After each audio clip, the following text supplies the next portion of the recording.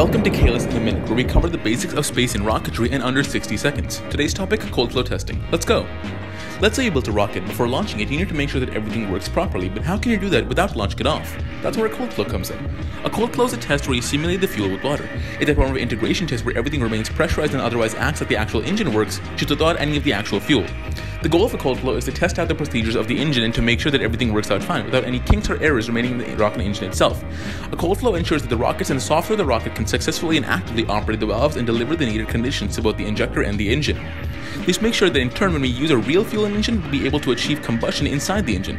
It makes sure that the rocket itself works without using up valuable resources, harming the rocket, or worse, harming someone. Cold flows are necessary and valuable tests to make sure that the engine of the rocket works fine. The first major Project Kalis cold flow was in September 13, 2020, and from there we've done quite a few, one of the most notable ones being in May of 2021. Our first cold flow was a major momentous occasion, but since then they've become a regular occurrence as we test new electronics and programming. Liftoff. We have a liftoff. Thanks for watching, and make sure to like, share, and subscribe. To learn more about our liquid rocketry work and how you can make your contribution to history, visit projectkalis.org.